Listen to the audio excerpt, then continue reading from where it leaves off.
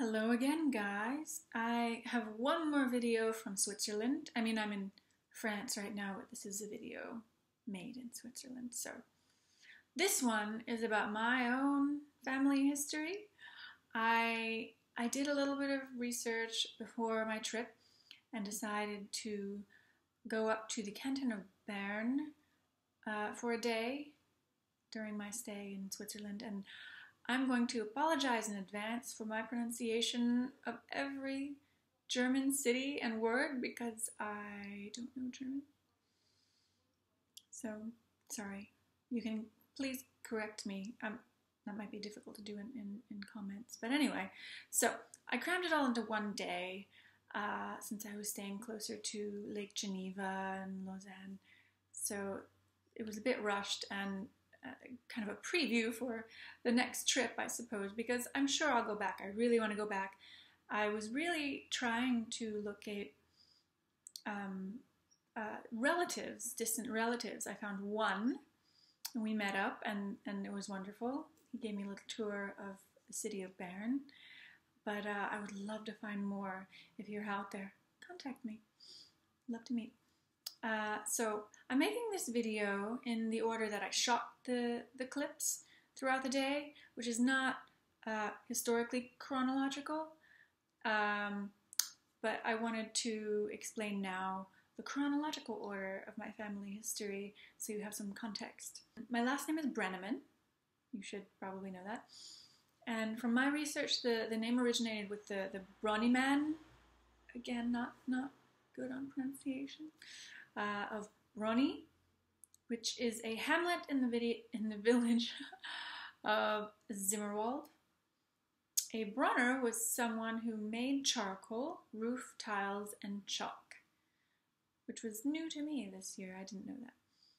The first record of the hamlet of Brony dates back to 1270, so we probably go back a long time. And then I wonder, where were we before that? What were we making? What were we doing? I don't know. So fast forward to 1631, when Melchior Brenneman II, the exile, was born in Oberdiessbach, Bern, on the north slope of the Buchholterberg.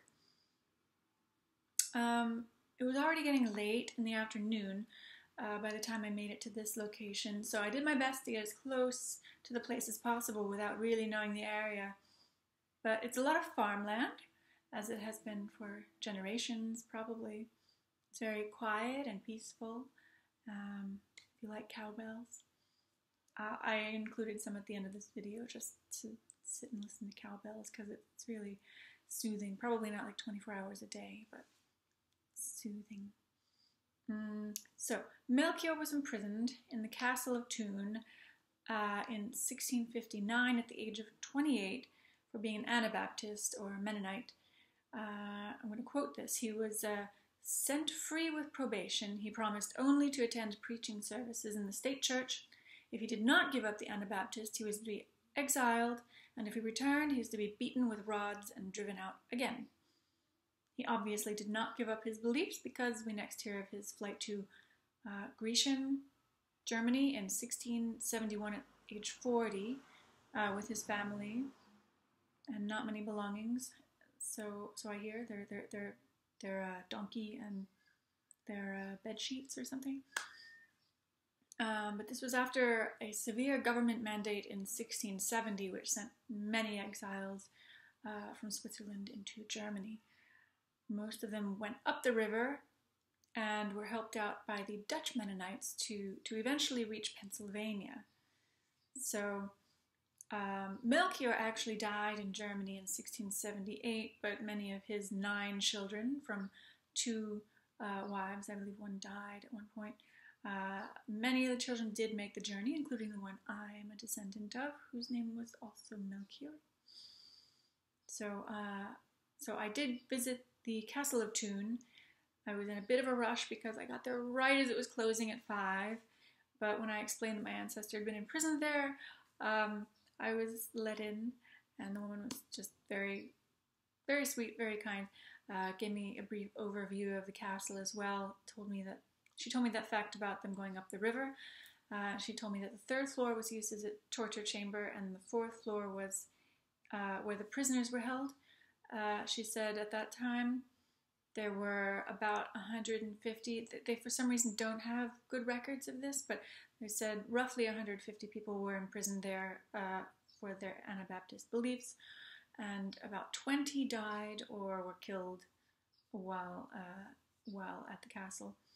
So my ancestor escaped, and here I am today. And if you're related to Melchior, please let me know. That's the brief history. So now we'll get on to my little video tour, and I hope you enjoy it. And please comment if we're related. Thank you. Bye. I am in Bern, Switzerland now. Go on an adventure. So this is a distant relative, Casper, or say it in all your languages. Casper, Casper, however you want, it's okay. Yes, but he's a Brenneman, and we're going to figure out how we are connected, but we're definitely connected somewhere. We're definitely connected somewhere, yeah. So yes. Long time ago. Okay. So here we are in Switzerland. In Bern. Ta-da! Yeah. So cool. I'll come back and visit sometime. That's cool. We'll find more of us. Of course, I know some more. Of a giant family reunion. All right. Okay, perfect. Bye bye.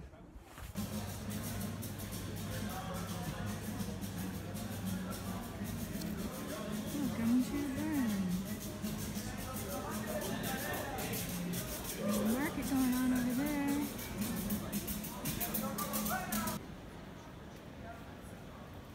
Interesting clock tower up ahead.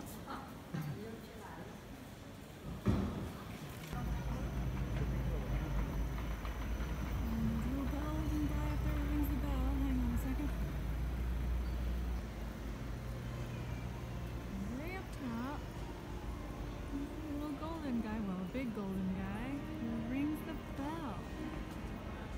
And he's been there since about the 15th century. I'll find out for sure.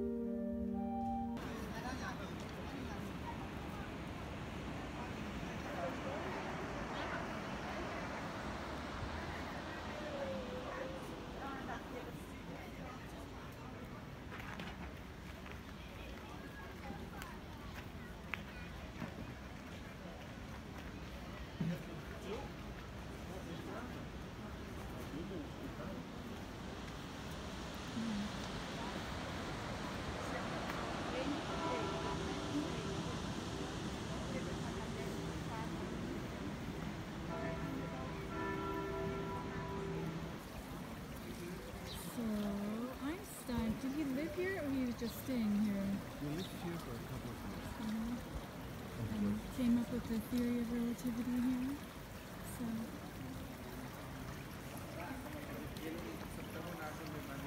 We're gonna go watch the clock tower.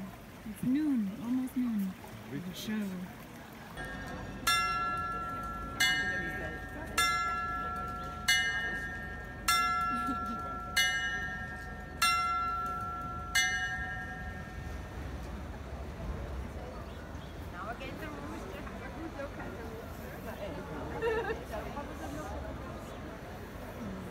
Gonna do something else. It's starting. Is he gonna ring the bell up there?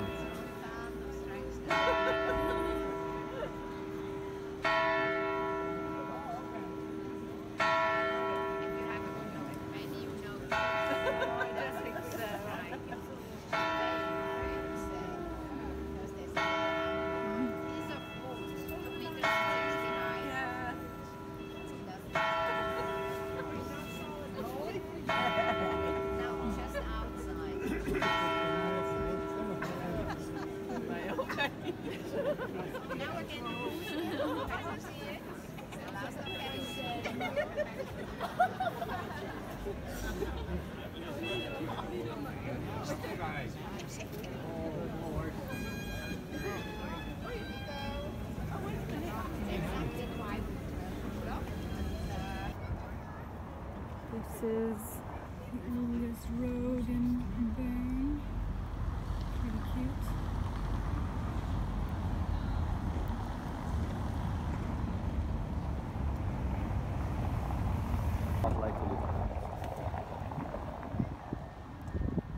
This bridge in town. Here the water is.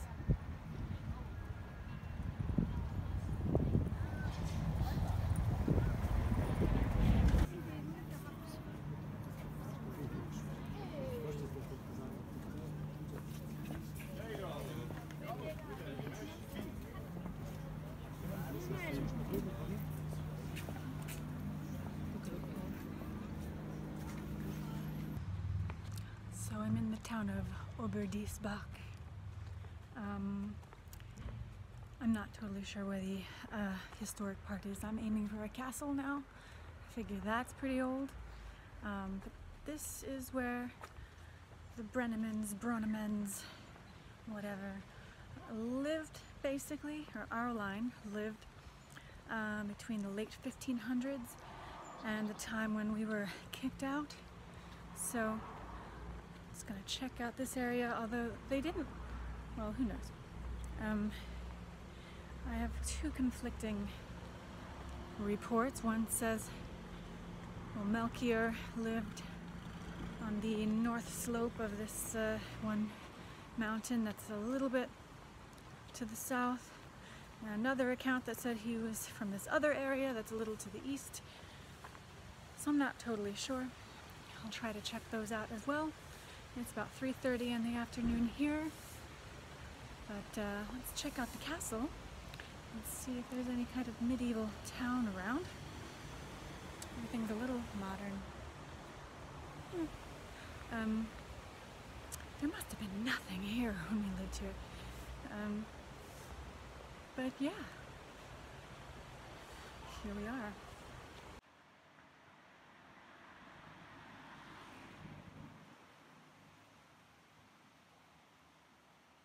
Some nice Swiss houses.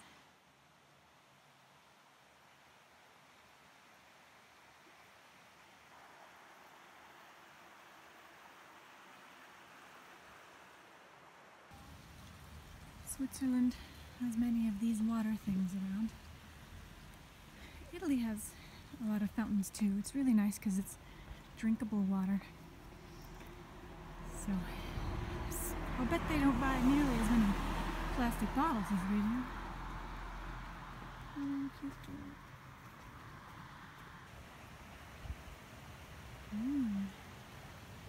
That's my new home.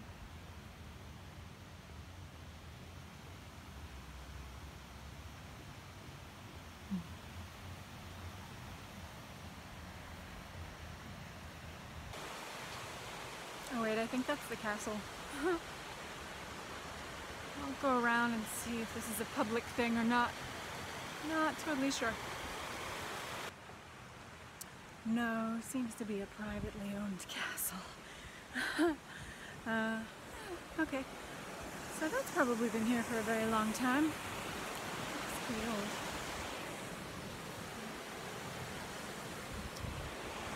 But yeah, let's see. I think I will drive on to my next location. Here's a little more of the town. I mean, 99% of this stuff was not here 400 years ago. But here we are. I wonder what it looked like back then. I wonder if anything other than the castle is still standing.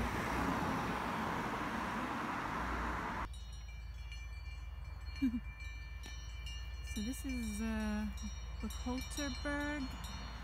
As far as I know from online research, and according to the cantonal Archives of Bern, someone said. Ooh, there's a graveyard cemetery. I should go up there.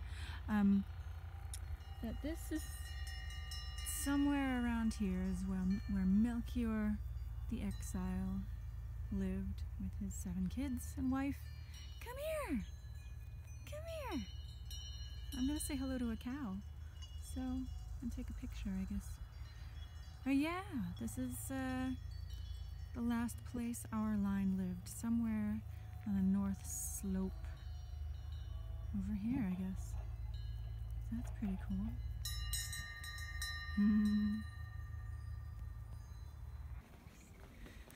So this is Toon Castle. Part of it used to be a prison. Sorry, I'm walking uphill. I kind of ran because I think it's closing. But this is where Melchior the exile was imprisoned before being exiled, obviously. I visited here a long time ago, and I'd really like to go in again. Let's see if I can. I believe she said that they use this room as a torture chamber. So, oh yes, let's find out.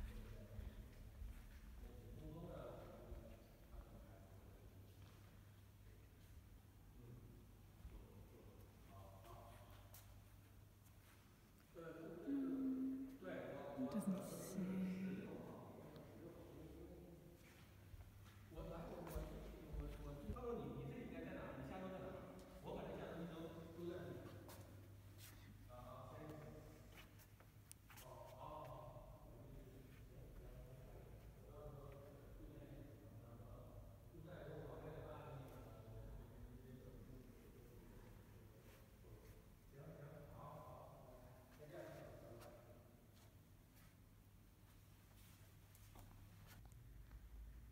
So up here were the dungeons.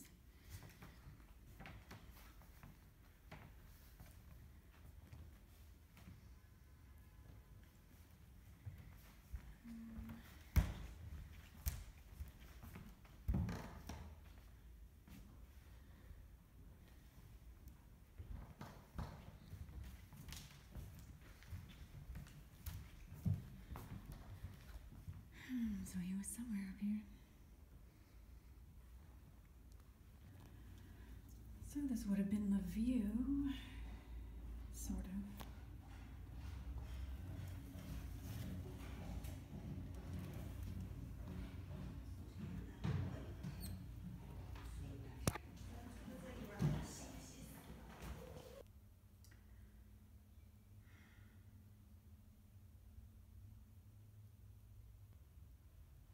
Oh, granary and prison.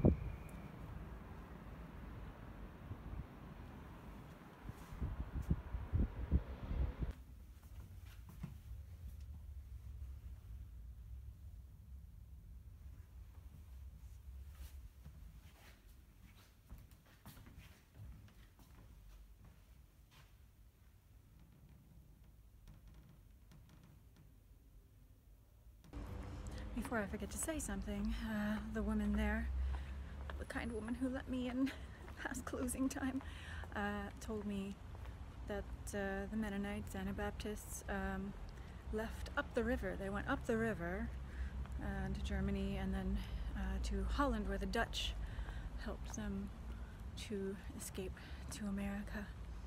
So thank you, Dutch. I wonder if I have any Brennemans up there. That's a good question. Okay, so this is Brony, where we get our last name. Hold on. Well, guys, this is it.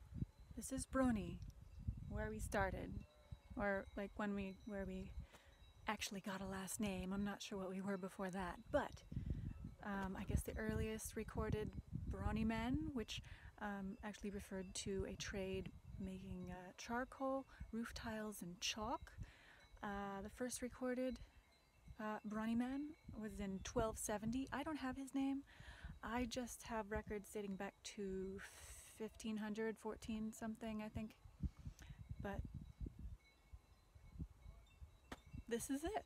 This is where we come from, kind of.